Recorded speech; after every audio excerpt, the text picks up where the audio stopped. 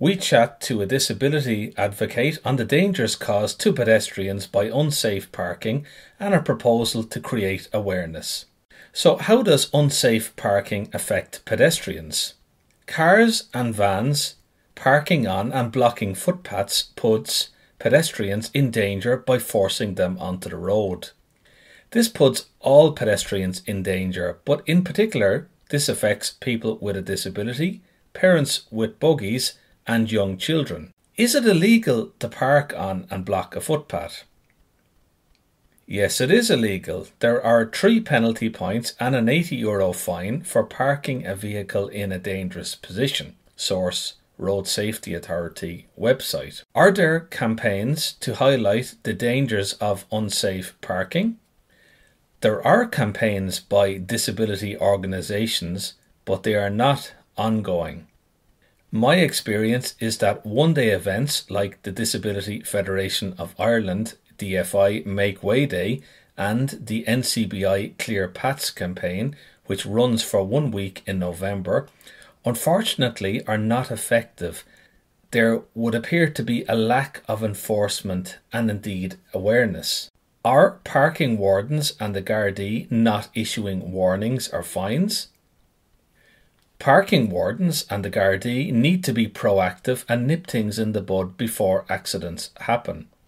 While Gardaí don't like paperwork that goes with issuing fines and motorists don't like receiving fines or penalty points, I feel a quiet word by the Gardaí would work wonders. I understand the Gardaí have a campaign targeting people who should not be parking in spaces designated for people with a disability.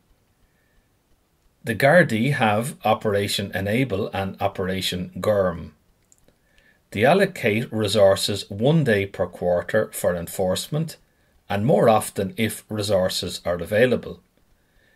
I understand it has been effective, but like everything, it needs to be more often so the public get the message and not just 4 times a year. I understand you have a low-cost proposal that would create much needed awareness. My idea is to get insurance companies, the Motor Tax Office, RSA, who look after the NCT and Road Safety and Driving Licensing Issuing Authority on board to print something on the flip side of the paperwork they send out, or include a flyer highlighting the dangers of blocking paths and also pointing out that penalty points and fines apply. Although motor tax, insurance renewals and the NCT are largely online, correspondence is still sent out by post. For example, renewal reminder and of course the physical tax, insurance and NCT discs.